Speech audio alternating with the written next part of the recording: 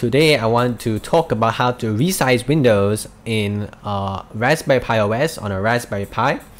So if you look at the top hand right corner, you will see that it is a square for me, which means that my window is maximized.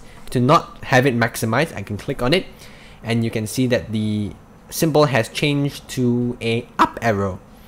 When it's in this state, I can have the cursor change to arrows when the cursor is positioned on the border. So normal cursor, move the cursor to the border, and now the cursor has transformed to a couple of arrows, and the couple of arrows tells us in which direction can I resize this window.